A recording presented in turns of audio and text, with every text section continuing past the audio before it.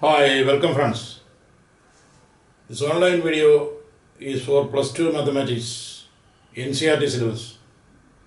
We discuss application of derivatives, maximum and minimum of functions. Now let us discuss a question from your text, exercise 6.5, question number 19.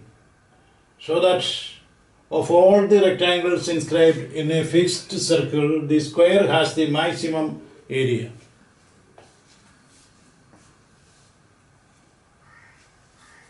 We are given a circle of fixed radius, and if rectangles are inscribed in it, we have to show that square has the maximum area.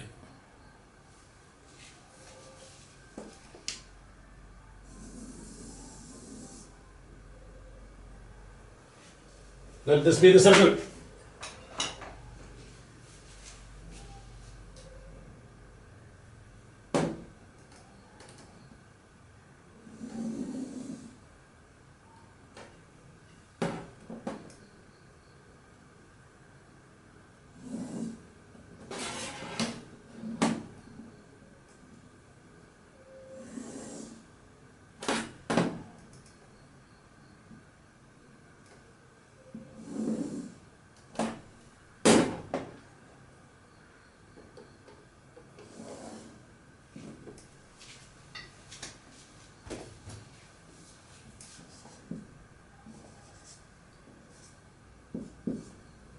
Let us consider a rectangle ABCD inscribed in the circle.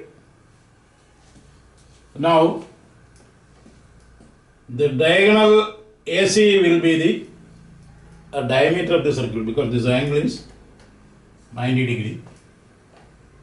The angle subtended by the diameter is 90 degree. Therefore, AC must become diameter of the circle, and the diameter is twice radius, 2r. Now let the length be x and the breadth y. Now area of the rectangle A is equal to xy, but we have to get that area function in a single variable. Let us take the angle between the diagonal and the base be theta. Now cos theta is equal to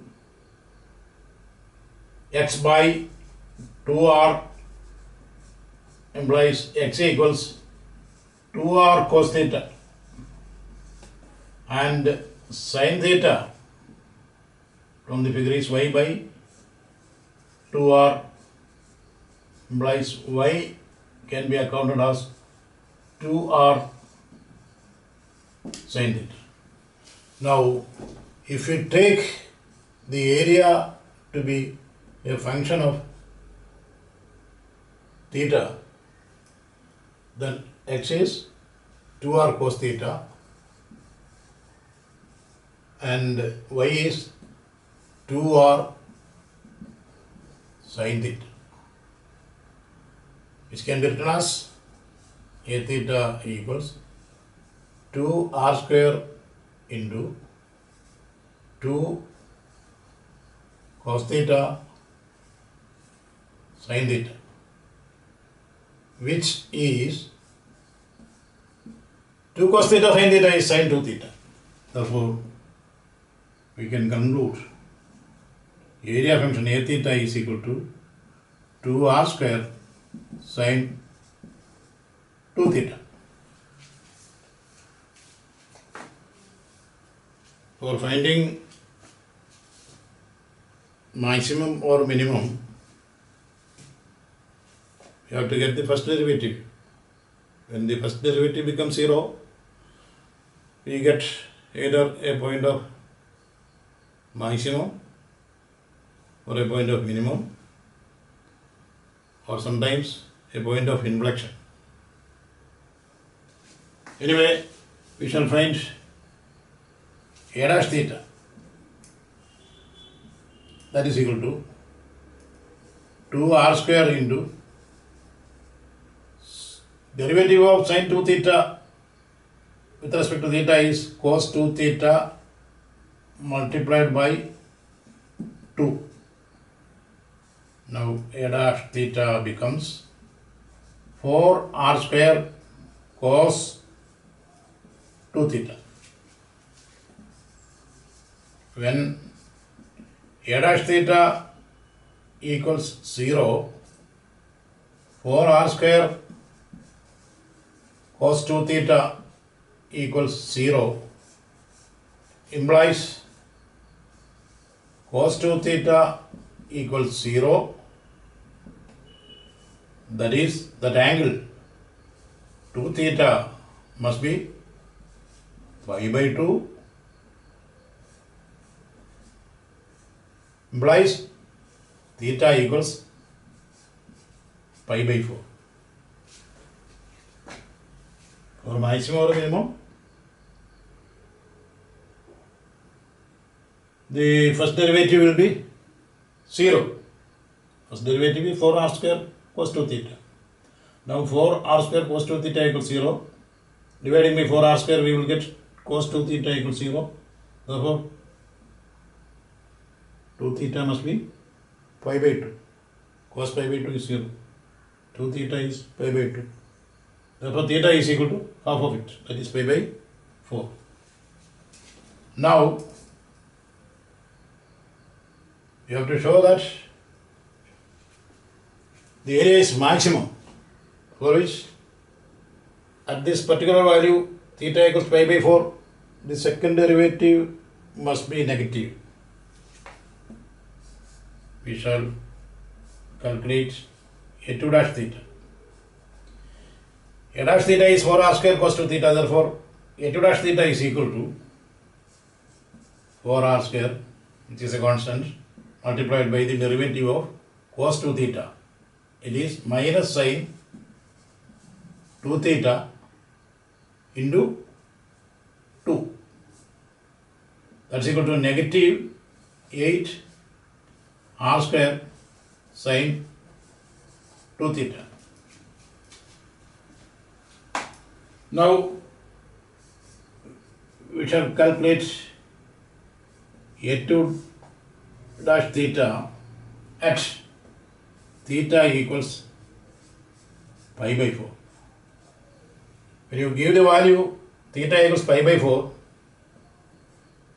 the answer becomes negative 8 r square sin pi by 2, which is equal to negative 8 r square, because sin pi by 2 is 1.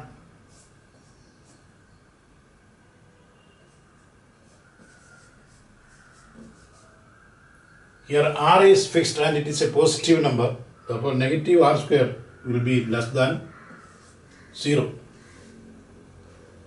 What does it imply? At that particular value of theta equals pi by 4, second derivative is negative. It shows that at theta equals pi by 4, the area function is maximum.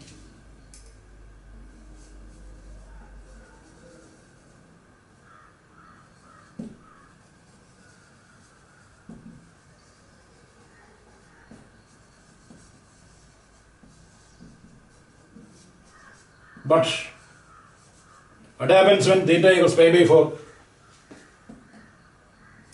When theta equals pi by 4, the rectangle takes the shape of a square. How? If this angle is pi by 4, automatically this will also be pi by 4. That means these two sides, x and y, will be of equal length. But when theta equals pi by 4, the rectangle takes the shape of a square. Therefore, answer you can write. Of all rectangles,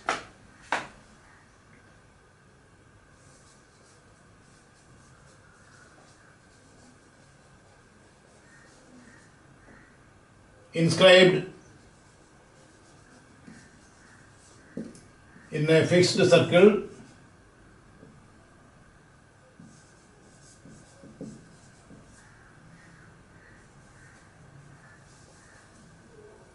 square has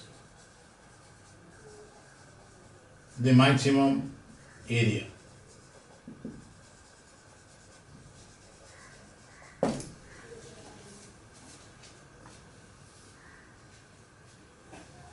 I think you got the idea. We got an expression for area in trigonometric relations, a function of angle theta,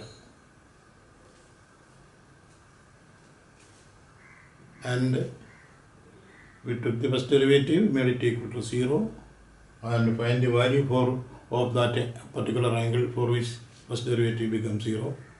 Applied that value in the second derivative and got a result negative. That means at that particular angle theta equals pi by 4, the area is maximum. When that angle becomes pi by 4, the rectangle automatically takes the shape of a square. Right, thank you.